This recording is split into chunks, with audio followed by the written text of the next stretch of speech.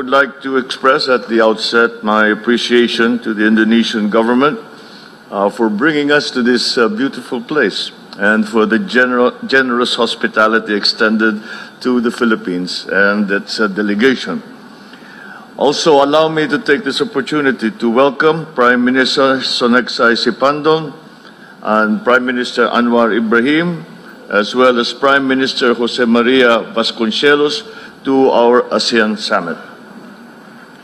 Your Majesty, Excellencies, against the backdrop of complex geopolitical challenges and macroeconomic fragilities, an ASEAN community that plays a central role in shaping the evolving regional architecture, an ASEAN community that is dynamic, innovative, and integrated with the global economy, and an ASEAN community that can realize the full potential for its peoples, is the indispensable bedrock for a peaceful, stable, and resilient region.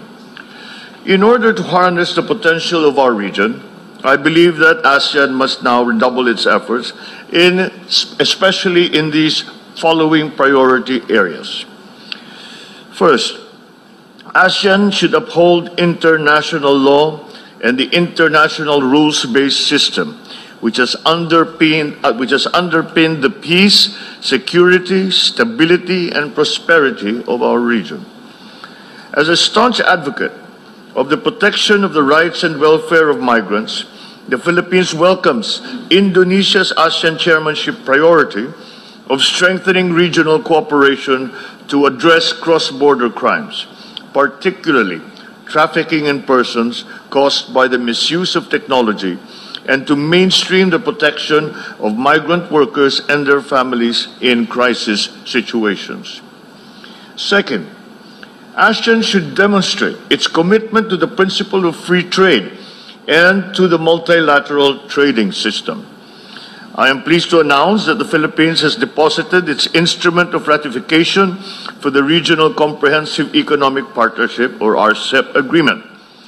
We are optimistic that RCEP will serve as an engine of growth that will help build more resilient supply chains and support the integration of our micro, medium, and small-scale establishments into the global economy. ASEAN must strengthen cross-border connectivity and the interoperability of digital frameworks.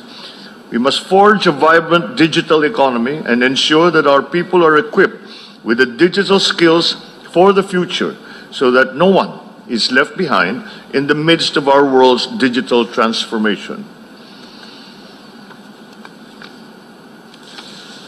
We must ensure that our food and energy systems are resilient in the face of the supply and price fluctuations triggered by geopolitical instability and conflict, of pandemics, climate change, logistic chain disruptions, and of fuel shortages.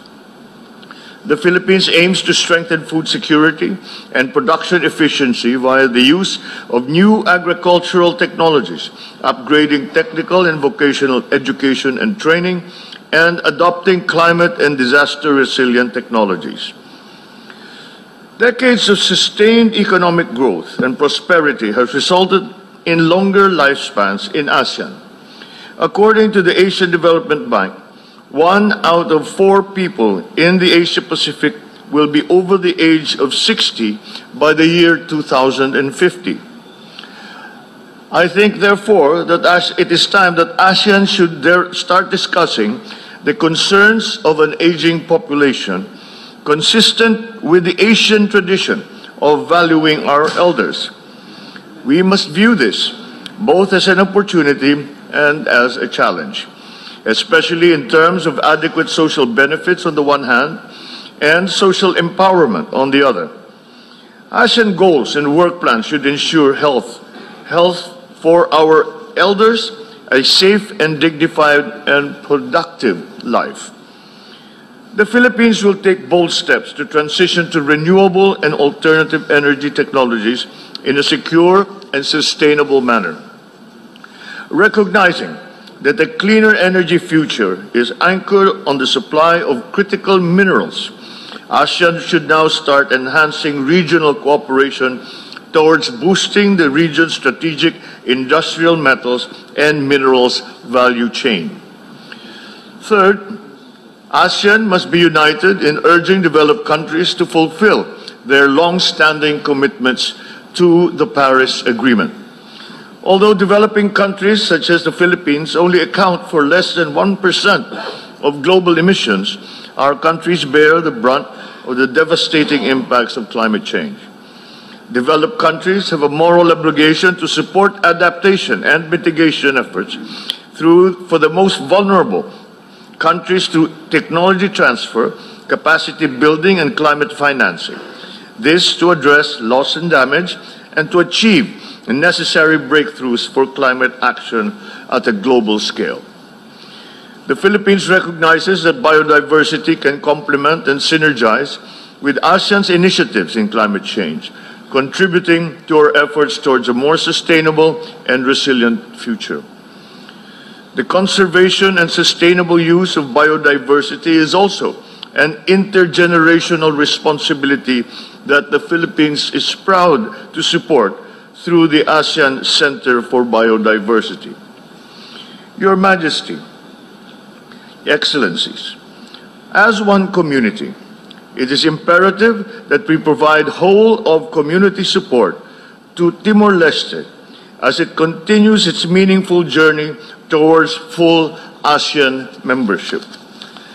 Timor-Leste's membership can only strengthen our ASEAN community as it expands the reach of ASEAN's united front to face the challenges of the 21st century. As we embark on our vision for a bolder, more decisive, and cohesive ASEAN beyond 2025, let us renew our collective faith in the organization by consolidating our community-building efforts towards an ASEAN that truly matters. Thank you, Mr. Chair.